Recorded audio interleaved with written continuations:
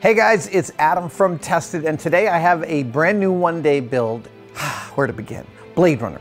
I love Blade Runner. We all know this. I love Blade Runner 2049, and I'm kind of obsessed with Deckard's binoculars. And lucky for me, someone on the internet did a beautiful build of Deckard's binoculars and made all the files accessible and available to the public. Here is just 3 of those parts.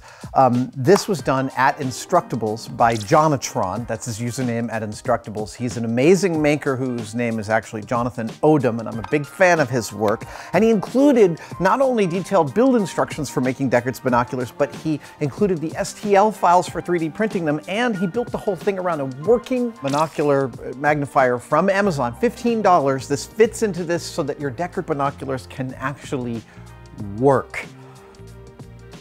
I can barely contain my excitement. I've been prepping this build all week, just thinking about little ways to make it even better.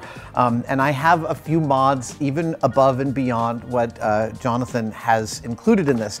But first up and foremost is to wash these parts. These parts were not printed on a filament printer. They were printed on a carbon 3D printer, which is born out of a bath of resin and uses light and oxygen to make its prints. And there is sometimes some residue on these post the baking process, and I need to wash that off if I'm gonna prime it and start assembly. So here we I haven't heard that sound before. That's just me jumping with excitement. Deckard's binoculars, here we go.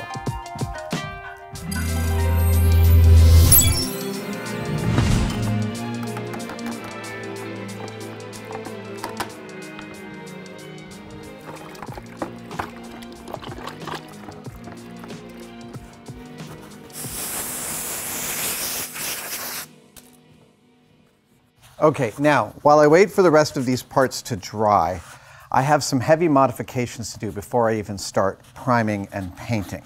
There are a couple of aspects to this build that Jonathan, despite his wonderful expertise as a maker, got a little bit off because he didn't have enough reference material. First and foremost, his binoculars are actually flipped horizontally 180 from the reel, so they're actually a mirror image of the actual binoculars. I changed that when I had my friend run these in the carbon 3D printer. But also, Jonathan didn't see the left side of the binoculars, this side, like that. And because he didn't, he got this plate wrong. So I'm going to grind this plate off and then add this, this other part, and we'll get going. So there's a little ridge here that I've got to replicate, and then where he has this plate going all the way across, it's got a diagonal here. So I've got to grind this plate off and then grind that diagonal in, because I should be able to do that without harming this thing too much. I'm gonna, oh, I know how I'm gonna do this. I'm gonna do this on my mill. That will be nice and stable. Okay, here we go.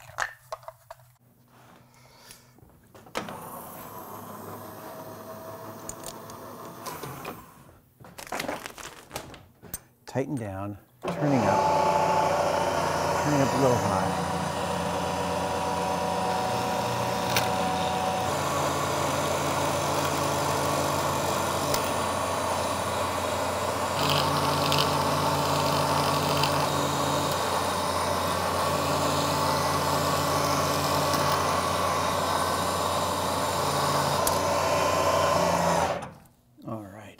No, it's not a grind. I've actually got to take it down.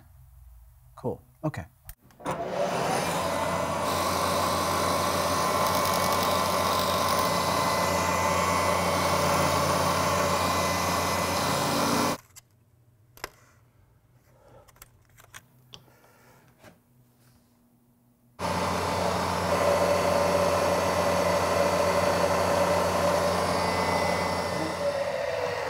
That's good, that's good. I'm happy with that. Okay, time to turn it over.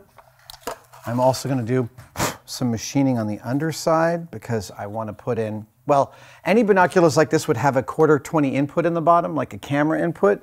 So I'm gonna put one in here because I wanna make mine even more like real world.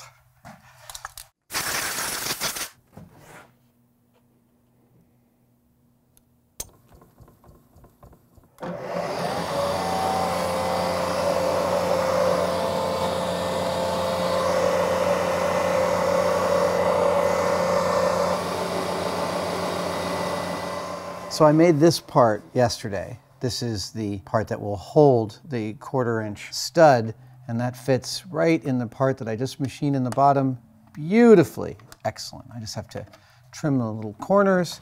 All right. I am also putting a battery in here, and that means I've got to cut a battery door. So that's the next thing I'm going to do.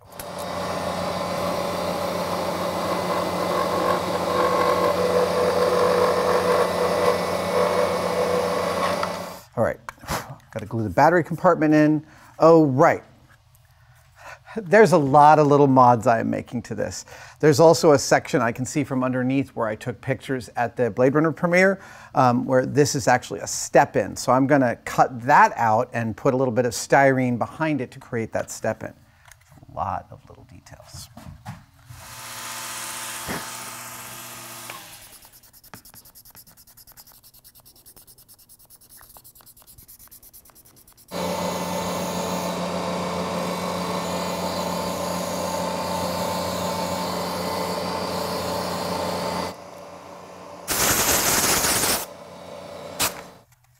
Good, good.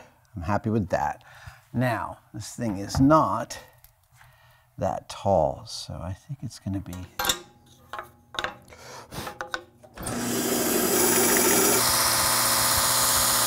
1.56.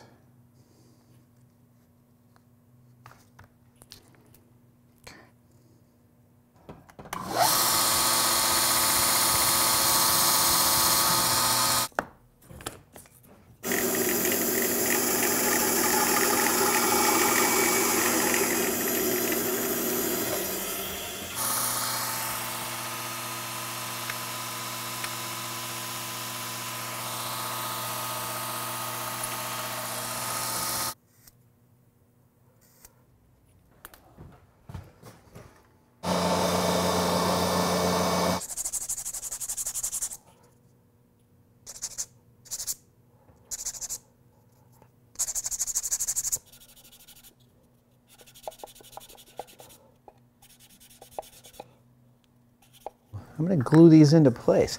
That's totally reasonable to do now. Yeah, it is? Yes, it is. It is? Really? Yeah, it is. I'm pretty sure. Are you really sure? I'm pretty sure. All right, here we go. Gluing it into place.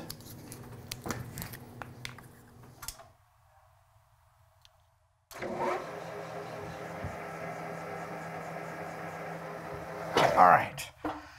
I have completed the 2 little buttons on the side that are not in Jonatron's original build. Now these go on they go on a board for stuff that gets painted black. Let's put it that way.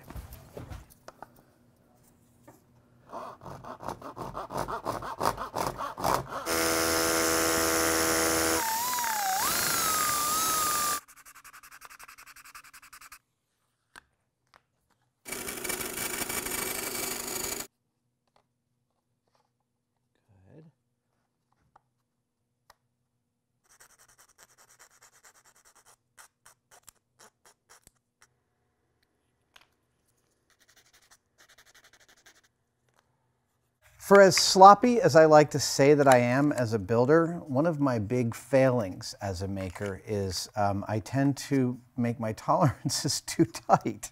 I tend to do that. So I'm trying to make sure I'm not doing that so that this thing actually goes together in the right way. All right, here we go. Fits. And it does. The battery compartment clears. The viewer, awesome.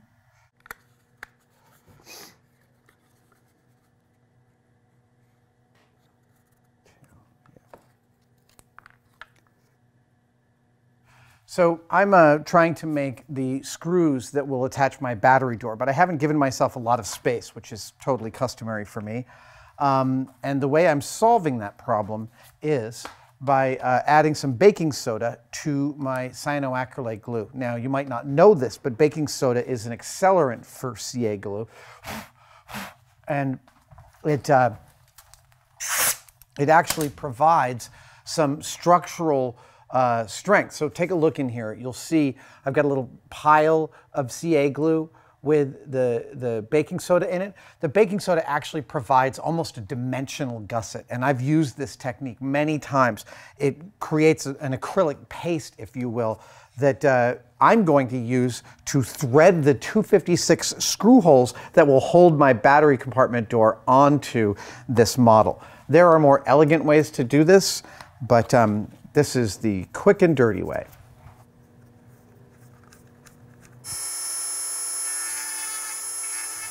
So what I just did was, there was a part on Jonatron's build that was this little, clearly a surface detail meant to look like a spinning dial, like a little spinning wheel. I replaced it with an actual spinning wheel. What is this stuff? This is called pinion wire.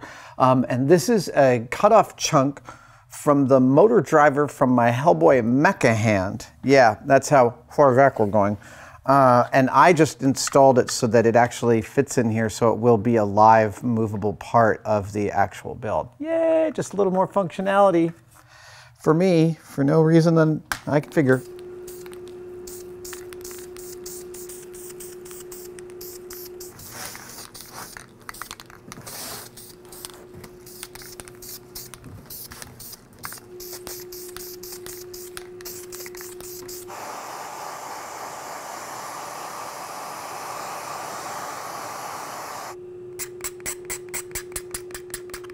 I'm about to glue a little detail part that I don't ever want to fall off, so I'm doing what's called toothing up the glue. I'm putting scrapes where the glue will be contacting the plastic.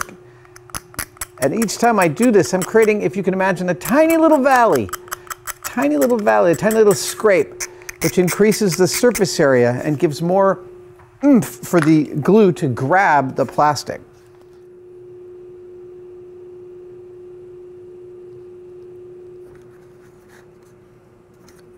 All right, now I have a little more engineering to do on this front plate because I am adding in an external switch so that I can turn on the electronics that I'm putting into my Blade Runner binoculars.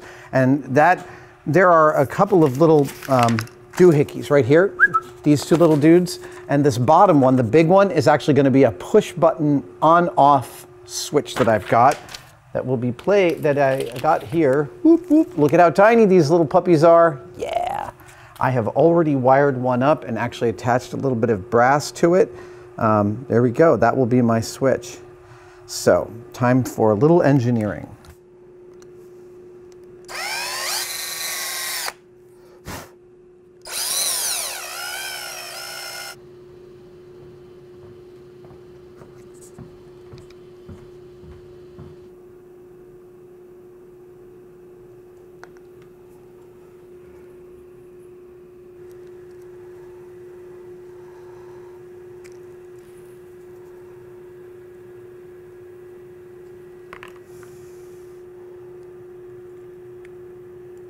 All right, so here's my on-off switch. That is on, that is off. Isn't that a nice little subtle detail? Boop, boop, boop.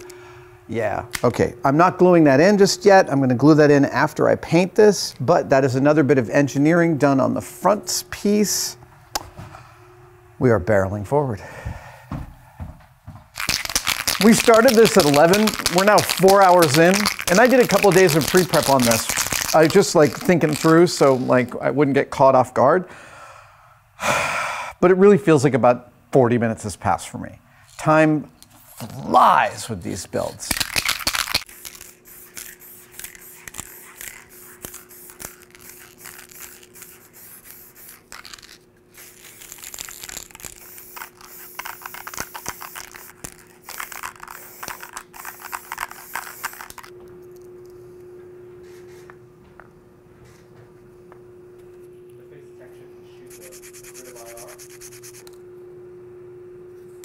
I can work on that.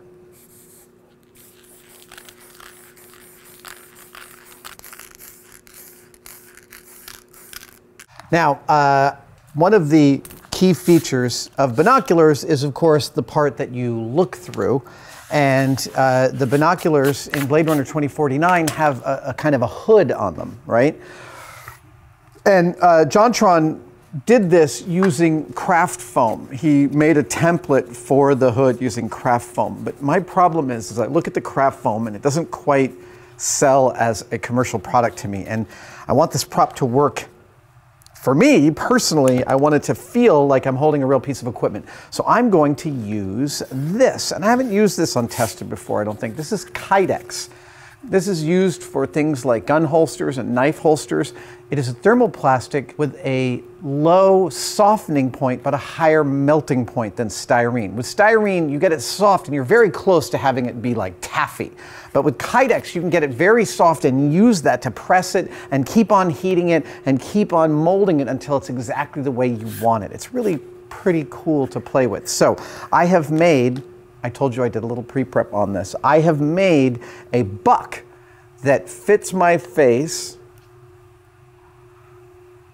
that I will use as a shaping buck for this strip of Kydex.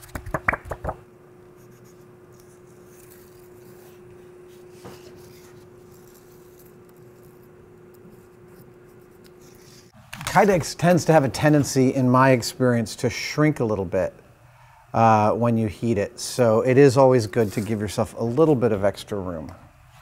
I'm sure there are Kydex experts out there yelling at me for all sorts of stuff, but those are just the simple things I know about Kydex.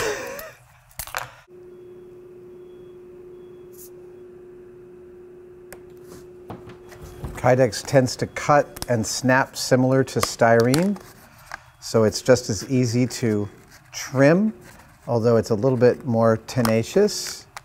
It's really good stuff. I've only bought a couple of sheets and played with it a little bit, but enough to know that I really like it. Ah, that's garbage. It didn't make it in, did it? No. It never does. I'm going to heat this up, and I'm going to heat it up in a new piece of Adam Savage shop equipment. Let's check it out. This is my new lab oven. Yeah, I had to do some baking of some pieces recently, and I was looking into high capacity toaster ovens, and I was already in the like over $250 for the ones that I was looking at, and I realized for a little more, I could get a 450 degree capable lab oven that heats up quickly and allows me to go as gentle as 130 degrees Fahrenheit, which is really nice. So I've got it set at about 200 right now, and that should soften up my Kydex pretty well in about 20 minutes. Most of the parts are good. Oh, I want to hit those with a gloss coat. What am I doing over here? Oh, I was just happening to check these. I came over to check the oven. Oh, look at that. Okay, here we go. So, what? So I've now mostly got my Kydex bent around the form, and I'm in the process of just smoothing it out and going in and making sure each part is working. There's that little bump there. This is how you can take care of it. You can have very granular control over it. It's not even hot enough to burn me, but it is hot enough to move it and give me a, yeah, okay. So you see how these are bumpy? Boop, boop, boop. I'm gonna fix those right now.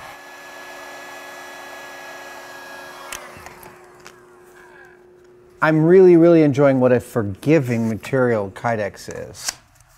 It is really quite lovely.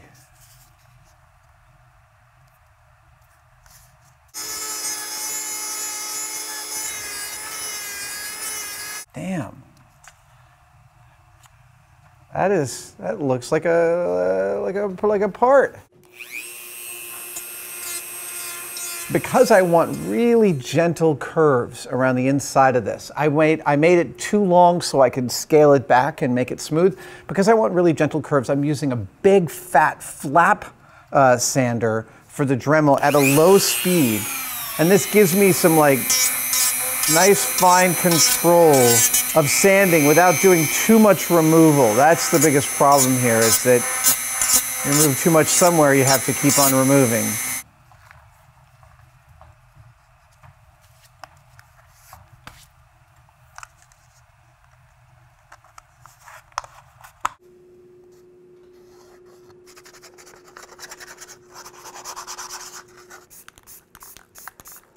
So even though the green and the red are matte in color and the final product is matte, I'm still giving them a coat of clear matte finish because it tends to deepen the paint job a little bit. It makes it look a little more dimensional, and that also makes it look a little more pro.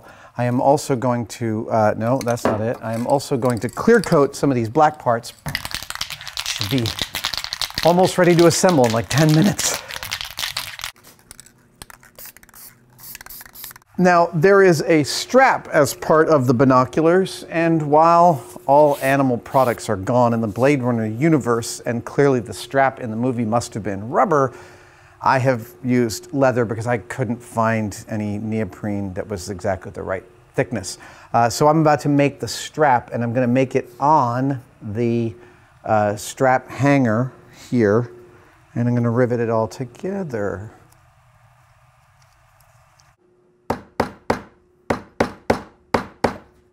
Beautiful! Exactly right.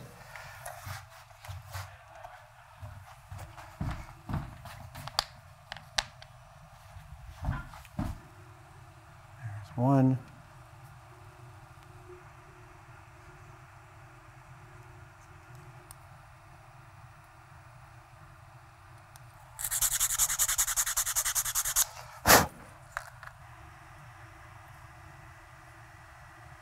Nice.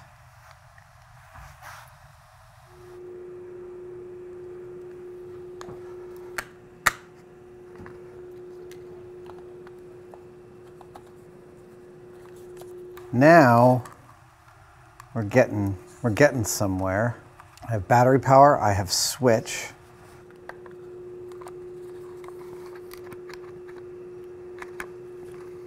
There you go, a working lens and the ability to focus it, which is pretty freaking cool if I say so myself.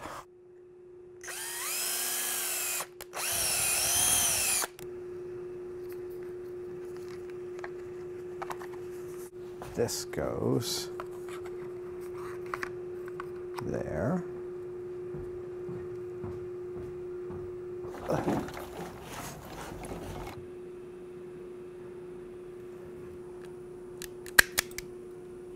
All right, actually before I heat shrink these, I'm gonna test. Hey, they work, totally work. Awesome. Now I have lights, now it's a real thing.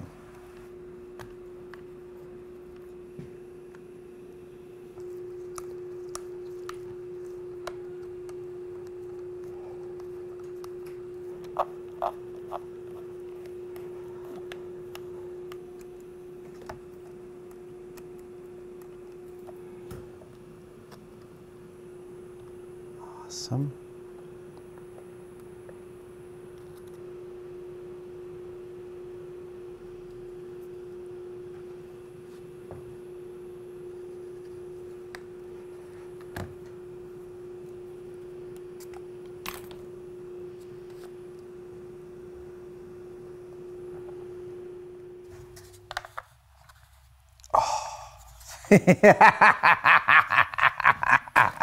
This is awesome.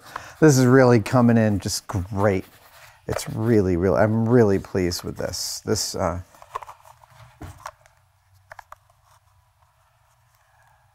Yeah, it totally actually functions. And you've got the range finding.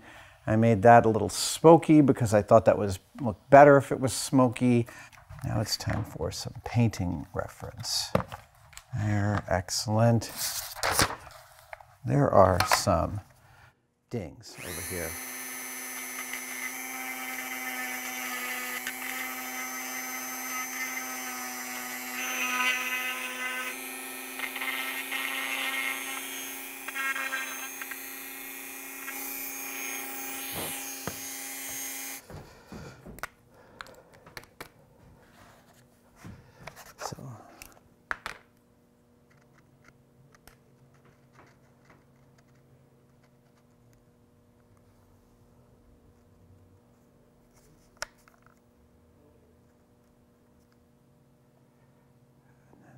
It's like rub and buff, dry brush.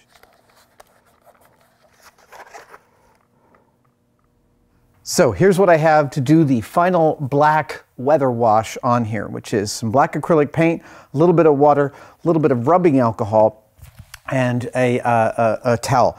What I'm going to do is I'm going to make up a wet mixture of the acrylic paint. I'm going to just paint it slathered on. I'm going to try and pull it back off, and I'll keep on doing that.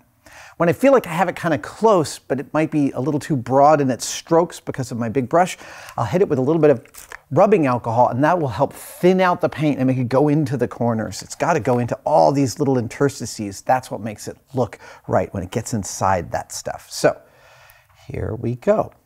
Yep, already working. I love this process. It's my favorite part. It's the most scary. I'm not kidding. I always am like, I have no idea what I'm doing. I hope this looks good.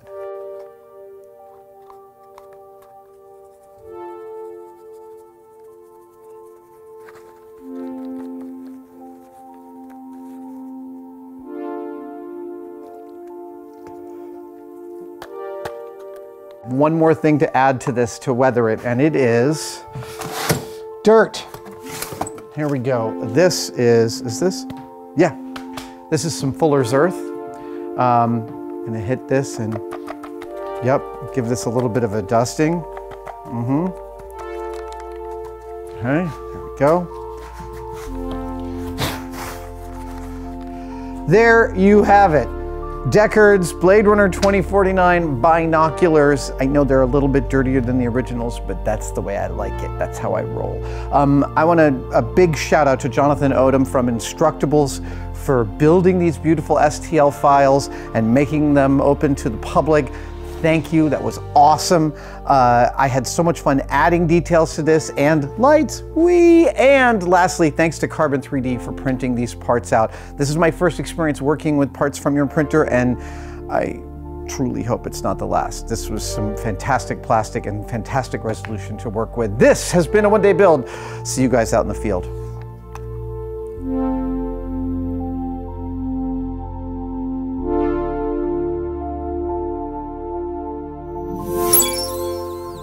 But wait. I realized the whole video's been cut, but I totally forgot one key part, and that is the graphical element of the binoculars. There are two.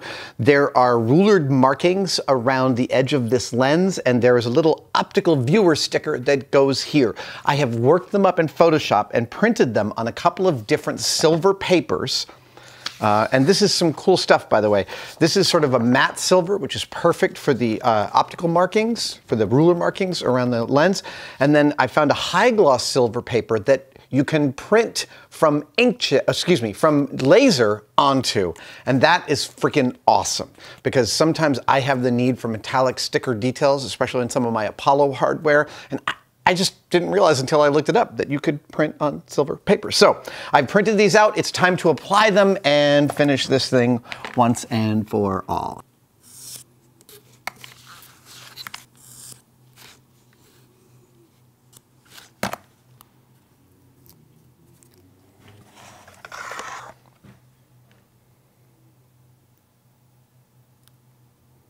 Oh, whoops.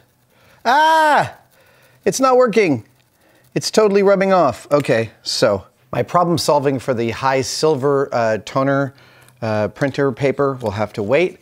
I went with the matte, so I also have that.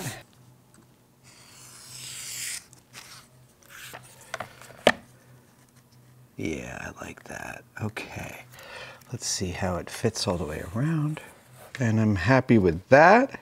That's great. I have my two graphics right here. I'm going to need to give them some glue, so I'm going to lay down some paper and spray glue them.